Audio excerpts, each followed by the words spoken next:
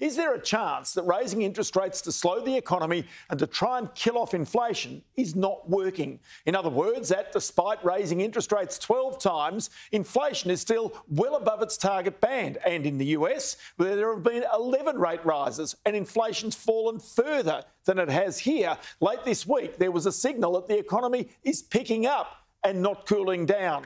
That's not the economic playbook you'd expect. It's also caused rampaging stock markets to pause to at least absorb the fact that even higher interest rates might be needed to exorcise inflation from Western economies. It kind of depends on how patient our Reserve Bank and the community is to the duration of higher interest rates. If you want rates to fall rapidly, wish for an economic downturn or a recession. That will do it.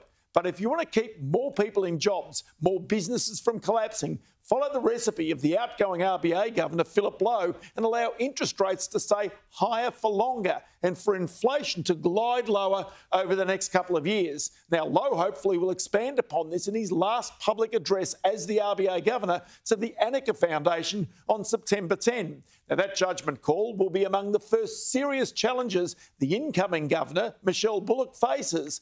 That plus the composition of the Monetary Policy Committee and a cultural change in the way the Reserve Bank and its board work. But the judgment call about when to stop raising rates and then when to start cutting rates, that's crucial to the long-term well-being of our economy and the number of people in jobs. This week's rates decision is likely to be on hold, but the bias will still be for higher rates in the future if inflation becomes more stubborn to dislodge than expected. And there are areas where it remains sticky. The services industry, insurance and rents, they're the standouts. But if, as in America, our economy starts to pick up again rather than slowing down as expected, then there's every chance that the rate rises we've seen will not abate quickly. The glide path could end up being beyond 2025.